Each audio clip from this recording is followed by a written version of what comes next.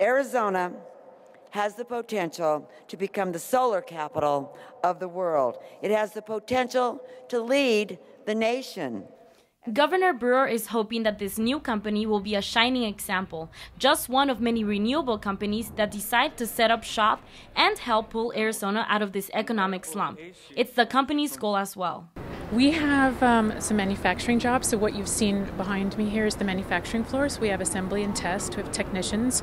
We also have a lot of professional jobs, sales, R&D. Power One is a new renewable energy company set to hire more than 350 workers. And what makes this even more important, the jobs it will bring in are higher paying jobs.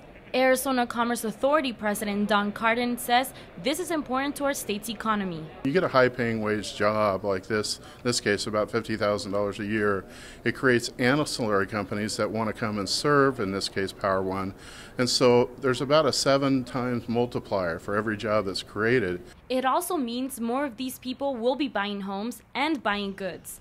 All good news for businesses in the Valley. The jobs, careers. That's what we're talking about today, to give our families the opportunity, just there represented by over $5 million a year in new buying power, to buy homes, to buy equipment from our stores. And what's good for Power One is good for Arizona.